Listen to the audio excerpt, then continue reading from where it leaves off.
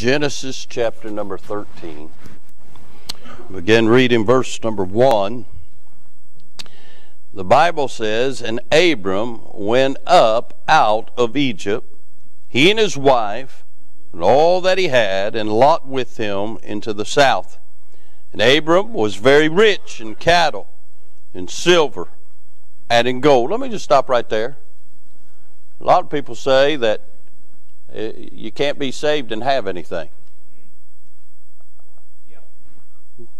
I've heard a lot of Christian people talk down about you if you got a little bit of change in your pocket. Well, the Bible says that Abram, who's the father of the faith, was very rich, cattle and silver and gold. Go read Job chapter number 1. You'll find he was the richest man in the East. Now, God will save poor people. God also saved rich people. Huh? He lets it rain on the just and the unjust alike. Nowhere in my notes. Don't know why I had to say that, but if you think that you needed that, give God the glory. All right? But let's read on. Verse 3. "And he went on his journeys from the south, even to Bethel, unto the place where his tent had been at the beginning, between Bethel and Hai, unto the place of the altar, which he had made there at the first. And there Abram called on the name of the Lord, and Lot also, which went with Abram, had flocks and herds and tents, and the land was not able to bear them, that they might dwell together. For their substance was great, so that they could not dwell together. And there was a strife between the herdmen of Abram's cattle and the herdmen of Lot's cattle, and the Canaanite and the Perizzite dwelled then in the land. And Abram said unto Lot, Let there be no strife, I pray thee, between me and thee, and between my herdmen and thy herdmen, for we be brethren. It is not the whole land before thee. Separate thyself, I pray thee, from me. If thou wilt take the left hand, then I will go to the right, or if thou wilt depart to the right hand, then I will go to the left. And Lot lifted up his eyes, and behold all the plain of Jordan, and it was well watered everywhere before the Lord destroyed Sodom and Gomorrah, even as the garden of the Lord, like in the land of Egypt, as thou comest into Zoar. Then Lot chose him all the plain of Jordan, and Lot journeyed east, and they separated themselves the one from the other. And Abram dwelled in the land of Canaan, and Lot in the cities of the plain, and pitched his tent towards Sodom." Let's pray. Father, we bless you. We thank you, Lord, for the good singing, the good testimonies, being a good God. Now, Father, I thank you for the Word of God. It's a lamp unto our feet, a light unto our path. Lord, enlighten us. Help us, Lord, to put safeguards in our lives. And help us, Lord, to certainly hide the Word of God in our hearts that we might not sin against thee. Bless those that are working with the teens. Bless those that are working with the children on the other side. And God, we certainly do pray that you'd help your people. Lord, send revival these days. And Father, we'll not fail to bless you for it. For it's in Jesus' wonderful name we ask these things. Amen. Amen. Very familiar. Everybody knows the story of Abram and Lot and Sodom and Gomorrah and those sorts of things. I want to draw your attention to a few things. Can I say that God commanded Abram to get thee up out of the land that he had known, and go from the Ur of the Chaldees, and to go into a land that he knewest not. Can I say the writer of Hebrews tells us that Abraham looked for a city whose builder and maker was God. Abraham left everything he knew, and he followed God by faith. And what a blessing. And I'm glad that there's still folks that follow God. There are folks that are willing to turn their back on everything they've known, to put God first in their life, and to do what thus saith the Lord. There's only one problem. God told Abram to leave his country. Well, Abram did, but he took part of it with him. He took Lot. Yes, sir. Lot was not called by God to go with Abram. Abram let Lot, his nephew, go. Lot caused him a lot of problems. Can I say this? We wouldn't have the traumatic story of Lot's wife being turned to a pillar of salt if Abram would have obeyed God. Can I say, a lot of times when we add to or take away from the things of God, it affects a whole lot of other people that we never dreamed of. And can I say this as well, that they never had the strife between their herdmen. It would have never caused a conflict between Abram and Lot. It would have never had all these things if Abram would have done what he was supposed to do. Now, I don't want to pick on Abram too much, because Abram, you know, he'd go on to do a lot of great things for God, but he also had problems when he got down there into Egypt and he lied.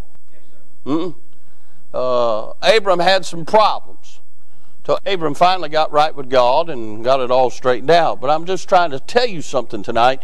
You better be very careful, because everything we do, with every message we hear from God, with every service we're blessed with God, if we do not seek the Lord and put God first, it affects other people and other families all around us. I'm not really going to preach on that. I want you to look at three things as a way of introduction, and we'll give you a little thought. This message is kind of a charge. This message is kind of one of them you want to safeguard your heart, one of those that you want to put some boundaries in your life. Can I say all things are lawful for us, but not all things are expedient for us. I'm glad that we're not a bunch of Pharisees tonight, but can I say the psalmist said, "My foot standeth in an even place." You've got to have a balance in your life. You can't be all law one side. You can't be all liberal the other side. You're going to make your life a mess. But there are a lot of Christians that have the mentality, I'll do what I want to do when I want to do it, and God will be pleased with it. Friend, you better be careful. You might be going down the wrong path. But notice some things about Lot. First of all, I want you to notice that Lot saw. Look at verse number 10. And Lot lifted up his eyes. Can I say, we're not saved by sight. So then faith cometh by hearing, hearing by the word of God. You better be careful what you cast your eyes upon. Amen. Your eyes will deceive you. Can I say the hand is quicker than the eye? Anybody watch that show, America's Got Talent? Every year they'll have magicians on, do crazy things, and I wonder how in the world that happened. Because them guys' hands are slick. That's why you don't trust in what you see. You better trust in what God says. Many of folks saw this pretty little thing or this pretty handsome thing and said, "Boy, that's the one." Only have their life end up in a mess because they trusted in what they saw. There's been a lot of people drove by and said, "Boy, that looks like a nice church. I want to go to that church." And they based on what they saw rather than what they heard. Are you listening? A lot of people get in a lot of trouble because of what they see. That also ought to remind us that people are watching us. Better be careful what you allow them to see. We saw that, or we noticed that Lot saw. And then notice Lot selected. Look what he said in verse 11. Then Lot chose him all the plain of Jordan. You've heard me say this before in reading this text. I believe if Lot would have went the other way and Abram would have went down to Sodom and Gomorrah, I believe Abram would have won Sodom and Gomorrah to God. He'd at least made a stand for God. Lot didn't. Lot looked around and said, "Boy, that looks like a nice place to raise a family." Boy, was he wrong. But he made his choice. Can I say, everybody makes their choice. As much as you'd like to see somebody get saved, as much as you'd like to see somebody get right with God, you can't choose that for them. They must make their own choice. Lot saw, Lot selected, but then notice Lot stayed in verse number 12. And Abram dwelled in the land of Canaan, and Lot dwelled in the cities of the plain and pitched his tent towards Sodom. You've heard me use the analogy, if you step in a mud puddle, get your foot out and get it cleaned off and go on down. Go on down the road. Lot didn't get his foot out of the mud puddle, he stayed. He dwelled there. He stayed in the slime pit. Now before we go any farther, I want you to realize something. Lot was a righteous man. Over there in 2 Peter, boy, you didn't seem like you agreed with that. Well, so let me show it to you, huh? 2 Peter tells us in chapter number 2, the Bible says, verse 7, "And deliver just Lot, vexed with the filthy conversation of the wicked, for that righteous man dwelleth among them, and seeing and hearing, vexed his righteous soul from day to day with their unlawful deeds." He was a righteous man, but being away from righteousness, being away from truth, being away from holiness, all the wickedness he was around vexed his soul, that, my dear friends, when it came time to get his family out of there, they mocked him because he had no testimony of righteousness. And can I say, he was a man that you're going to see in heaven. Boy, it's hard to believe, isn't it? This man saw something, he selected it, and then he stayed there. I do not understand. You cannot make me understand. Brother Josh, I do not understand what would cause somebody that knows God to dwell in a place or a situation that is so anti-God. I do not understand that. But Brother Clint, I've learned this in 45 years being saved. I haven't walked in their shoes, and I'm not going to judge them for it. I don't know why they stayed there, Brother Charles. I don't know why he hung out there. I don't know why when Naomi left with her husband and went down away from Bethlehem to Moab, and her husband died and her boys, I don't know why she stayed 10 years. But all I know, she said she went out full and came back bitter. I don't understand what causes people to make the decisions they make. But I do know that Lot stayed there at the expense of his family. It cost him the dearest thing he had. Can I say, Brother Brian, I hope that you and I never get filled up with pride to where we make a poor choice and we let our pride keep us in that circumstance where it ruins our families. Lot did. I've known a lot of Christians that made bad decisions, but because of their pride, they wouldn't get things made right with God, and it affected their entire families. Now, I'm interested in the last line of verse number 12. It said that he dwelled in the cities of the plain and pitched his tent toward Sodom. I want to preach on this little thought. There's one of those messages to put roadblocks in our lives. I want to preach on pitching your tent toward Sodom. God help us to never even look toward Sodom, let alone pitch our tent toward there. But let me give you some things to help you realize you might be already headed that direction. Can I say, you know you've pitched your tent toward Sodom when the wonder of God loses its splendor. Boy, this morning when we got to talking about Him being astonishing and Him being wonderful, boy, it certainly flooded our souls with who He is. But friend, there were some here tonight, this morning, why many of you were rejoicing, why many of you were excited, why many of you were saying, yes, that's Him. There were some here this morning that used to be excited, but they weren't real excited this morning. They just might have already pitched their tents toward Sodom. You know you're in a bad place when the wonder of God loses its splendor in your soul.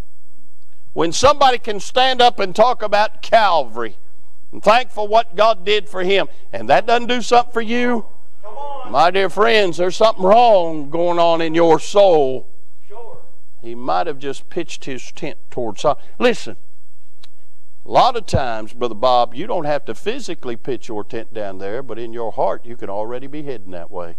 You might just be pitching your tent toward Sodom when the wonder of God loses its splendor.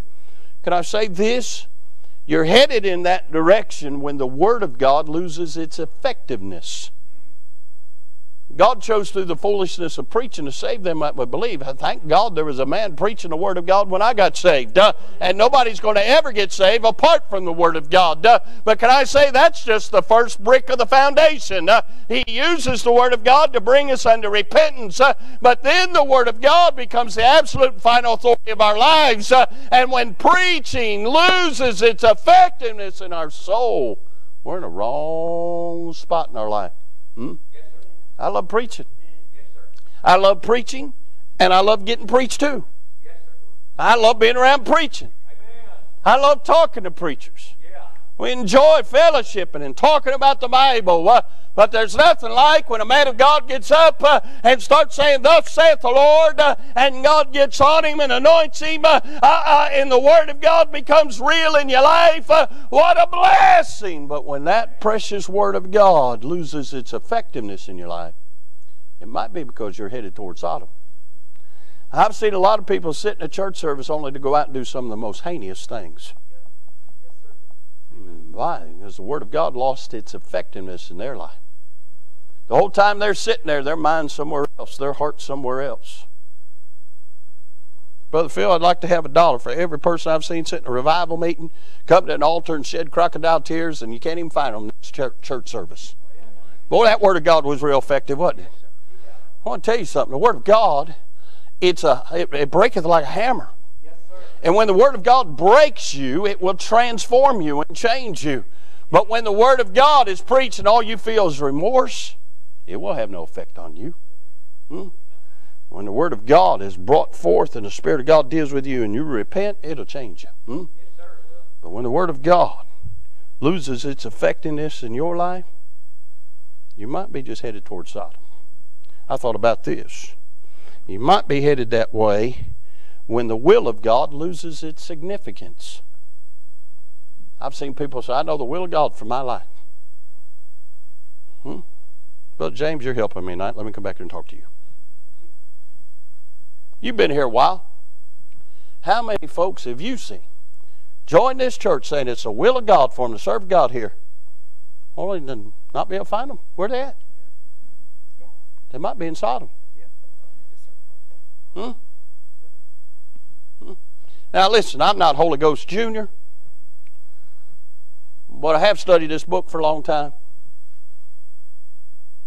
And I find this, that the Bible says, Marcy, the Lord is the same yesterday, today, and forevermore. He said, "I am the Lord, I change not." Show me anywhere in that Bible, Brother Clint, you're a student of the Bible, show me anywhere in that Bible where God changed His mind about something. See, there's God's will, and there's folks thinking they know God's will. But if it's God's will, my dear friends, unless something the Holy Ghost does in your life to shed some more light to do something different, God don't change His will. Now, I've seen God call people to preach and call them out to take a church and do something in a ministry.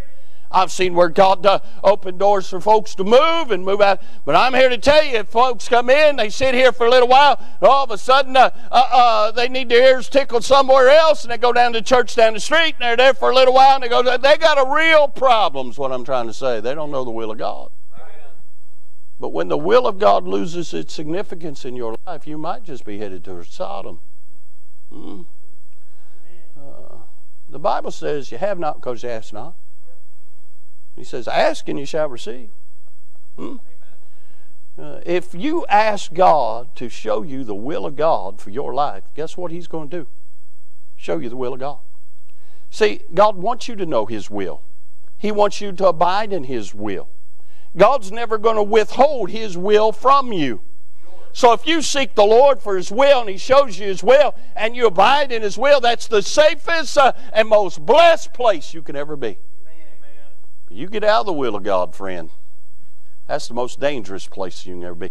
The Bible talks about whosoever breaketh the hedge, the serpent biteth.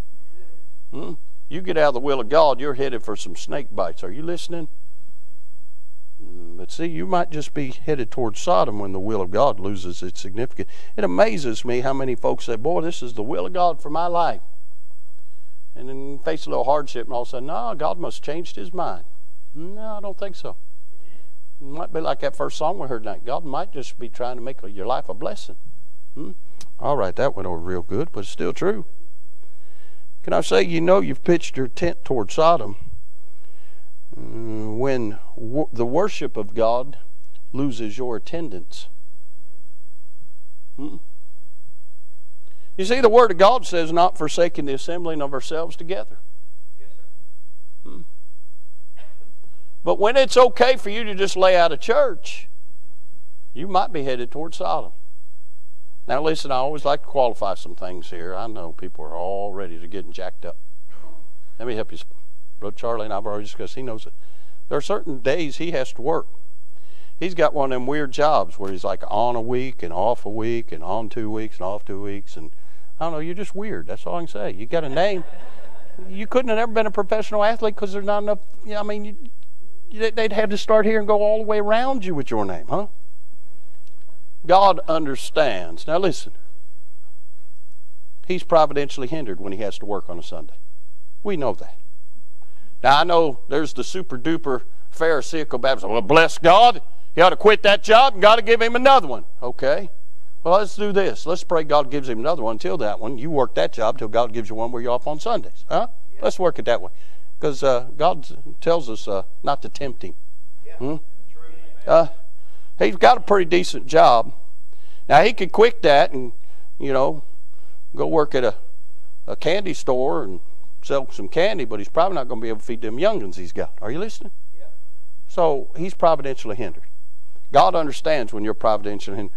When you was in the hospital, you was providentially hindered. When you had the flu, thank God you didn't come, because we don't want the flu. We love Janet. We don't want the flu, all right? And I'm quarantining Kevin and Sheila when they come back, because I ain't getting no coronavirus run around through here. We're making them stay away for 2 weeks to make sure they don't have any symptoms, all right? Well, there's this about being providentially hindered. God understands when it's out of your control. God doesn't understand when you're perfectly healthy, nothing's wrong with you, and you just choose not to come. And when worship loses your attendance, you might be pitching towards Sodom. Let me help you something. God expects you to be here. Now, if you're not providentially hindered, he expects you to be here. There's no excuses. Now, here's the danger. If you don't show up, you're still as responsible for the message as if you'd been here. It's very important. God takes this serious. He gave his son for this. Now, let me just throw another anchor in it, since we're all just paying real close attention tonight. Let's say Brother Doug loses his mind. Brother Doug comes in and says, we're going to start using the NIV Bible. Brother Doug comes in and says, we're going to take Baptists off the name of the church, and we're going to get a rock band, and we're going to do everything so we can get a crowd. Brother Clint, if you don't grab me by the nape of my neck and drag me out of here and throw me out of here, something's wrong with you. But can I say, it's happening everywhere.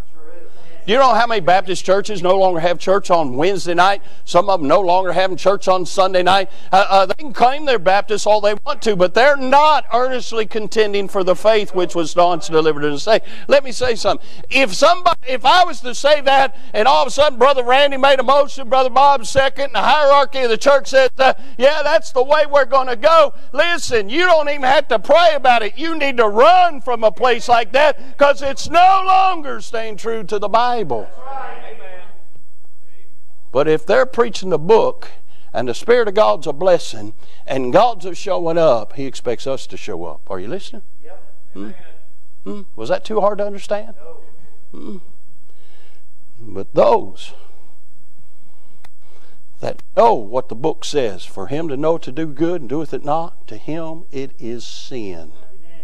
You know what vexed Lot's soul, that made him filthy and unrighteous in his life and his testimony? Sin. He hung around sin so much that it rubbed off on him. You say, preacher, that's been awful rough. God called him a righteous man. Well, if you go and read over there in Genesis, when the angel of the Lord showed up to get him out of there, the men, the perverts of that city, wanted them angels to do perverse things to them. And Lot, being the Mr. Righteous, super duper Christian that he was, offered his 2 virgin daughters to the crowd. That's wicked. You see, he got around sin so much it rubbed off on him. You know why folks don't come back on Sunday night and Wednesday night and don't come back for a revival meeting? And you know why it is? It's not because they're providentially hindered. It's not because they're sick.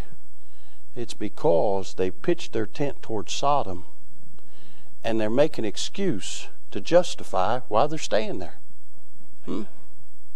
They got sin in their life. Listen, who wouldn't want to come out and worship Jesus? All He did was die for us. All He did was secure us. All He did is go to prepare a place for us. But I'm saying that to you and I that are here tonight, because if we're not careful, we'll be slipping a little closer to Sodom. Because what happens, Brother Ray? God's got a will for your life. He's got a will for my life. He has fitly framed us together in this church, and He is causing us to be a part of His body. You have a load to carry. You have a load to carry. You have a load to carry. We all have a load to carry. But when they continually don't show up, that means we got to help carry their load. And if you're not careful, trying to carry your load and try to carry part of their load and trying to keep things going, guess what happens to you? You get overloaded. And you start looking at them. And I don't know about you, since I'm here, where's the Ruby of the church? Have you ever seen that Sunday morning crowd? They come in and we start having testimony service. We don't have one often when they're here because we don't have many on Sunday morning. But they get to talk about how blessed they are. And here you are trying to live for God. You're reading your Bible every day. You're fighting hell by the inch. You know, it seems like everything you do, the whole, every imp to hell comes against you, and you're struggling, and it's all you can do to get back to the house of God. And they're talking about their blessing, and the thought comes to your mind, maybe I need to lay out of church too. I'll get blessed as well. Huh? You ever have that thought? I've had that thought. Huh? I mean, I'm fighting to pay every bill I got. I'm fighting to do everything I can, you know what I'm saying? And they're coming in, boy, I'm blessed. God's been good to me. Open the mailbox. There's a check for $5,000. Bless God, I opened my mailbox. I got more bills. What's the deal? I'm trying to do right. See, you start carrying that load and you get weak. And all of a sudden you start having thoughts like that. You don't want to go down that route. You're pitching your tent towards Sodom. See, it's kind of like looking at the billboard. Boy, it looks wonderful. You see all these happy people on the billboard, having a party, playing volleyball, drinking Miller Lite. But you don't see what's on the other side of the billboard. They get to talking about how blessed they are, but you don't see how they really live. Come on. They really aren't blessed, not by God. No. I'm just trying to help you. A lot of times they'll do things and say things and do things to try and it's kind of like I preached last night, it's ungenuine. They're doing it to show off or make a scene or try to prove their spirituality. In reality, their life's a mess. You don't want to pitch your tent toward Sodom. You know you are when worship starts losing your attendance. I thought about this. You've pitched your tent toward Sodom when the work of God loses your interest. Now, I don't understand statements like what I've heard people say before. I've heard people say church is boring. I do not understand that. Hearing about Jesus, gathering with God's people, singing about Jesus. Bless God, how could it be boring when you got Phil and Janet in the house? Huh? You never know what they're going to say. I'm just excited thinking, hallelujah, we're going to get into something tonight. Going to be a blessing, huh? But really, when Jesus is being exalted, how can you be bored? How can seeing those little children get saved in that last meeting we had, is that boring? That ain't boring, huh? There's nothing boring about the work of God. But when people start losing interest in the work of God, it's because they pitched their tent towards Sodom. There's a lot of folks. Listen, we all only have so much of an attention span. Brother Thad told me today he was hoping this new Bible would cause me to preach shorter. You think I'm kidding? Well, he's done by 10 after 12 today. He said, works. It ain't right. I think we ought to church him. It's a good thing he sang good tonight. See, y'all don't know what I have to put up with all the time. Now you know why I'm so mean all the time. Bless God. I'm preaching my lungs out. I'm about to die up here. And he's like, can you go quicker? Come on. We only have so much of an attention span for things in our life. When people start losing interest in the church, it's because the things of the world have grabbed their attention. And make no mistake, the devil's got a lot of things out there to get your attention. That's why we got to come back Wednesday night, Sunday morning, Sunday school. Because we need as much of God in us as we can get in us, because we're going to fight a nasty world throughout the week. But when the things of God start losing your interest, you've pitched your tent toward Sodom. Now look, I've said all that say this. I know Sunday night are folks that want to be here, that love God. Matter of fact, when God gave me this message, I said, Lord, why on Sunday night? Let me preach this Sunday morning. I said, no, you got to give them that's him on Sunday morning. I'm like, no, but this is what the crowd needs that. I guarantee you they wouldn't come back tonight. No, the Lord said, no, just let folks know. You go back and you read over 2 Peter chapter 2. The Bible talks about, when he talked about righteous Lot, he also talked about God knows how to reserve them for judgment who don't do right. God just wanted us to keep on the firing line, keep running straight, keep seeking after the Lord, keep putting Him first, and He'll take care of the rest of it. Are you listening? Don't let what happened to Lot happen to you. Don't start looking around at people. You get to looking at people, you're going to get jacked up. I'm going to tell you something. People are crazy. There's a lot of people got a lot of goofy ideals. A lot of people believe a lot of different things.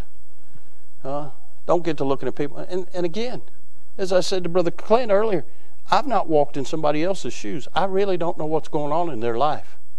But I'm here to tell you, if you look at Lot in Genesis, you're having a hard time believing that's a righteous man. But God called him a righteous man. So don't get to looking at people. That'll mess you up. Don't get to looking around. And then don't get to making choices based on looking around. Make choices based on looking in the book. Let God show you some things and choose what God says. That'll help you. And then certainly if you catch yourself having thoughts or looking around at somebody, don't stay there. You can get your mind on Jesus and you'll be okay. All right? Because I'm here to tell you, God's got some things for us. We're heading in a certain way. We don't want to get jacked up. We don't want to pitch our tents towards Sodom. Look, I'm glad you're here. We've had some that no longer are here. I'm glad you're here. Just keep sticking by the stuff. Yeah, Abraham didn't do everything right, but you read through Genesis. He ended up doing a lot of things right, and he's the father of a nation. You just keep doing right, and I promise you, God will put His stamp of approval on your life, and it will impact people's lives for Christ. That's what it's all about. Don't pitch your tent towards Sodom. Not worth it. Well, I know they paint a pretty picture, but it's not worth it. It's not worth it. Just stay with the book. Stay close to Jesus. Keep your eyes on Him. Keep encouraging others to put their eyes on Him.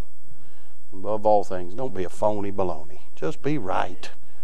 And my dear friends, there's no telling what impact we'll have for Jesus. Let's all stand. Brother Ray, get a song of invitation. I tell you what, let's do this. The altar's open. You're certainly welcome to come pray. But why don't you really pray about just going around and encouraging people? We got folks that came out tonight. Why don't you go around and just let folks say, hey, I'm glad you're here. It's a blessing to see you. I'm glad that God's blessed your life, and I sure do appreciate you. So you just mind the Lord. Ray, come sing something. Some are praying. Some are going to shake hands. Some are going to hug necks. But above all things, run from Sodom. Don't pitch your tent toward there, all right? All right, they're picking out a song. I tell you what, let's do this. You never get to shake hands. Your darling sister's back there. She can play the piano. Let her come play the piano. We'll shake hands with her later. And Miss Renee will get to shake some hands, all right? Ray, you better pick out a song she knows how to play. She just looked at me like she's thinking, I wish I'd have pitched my tent toward Sodom right about now.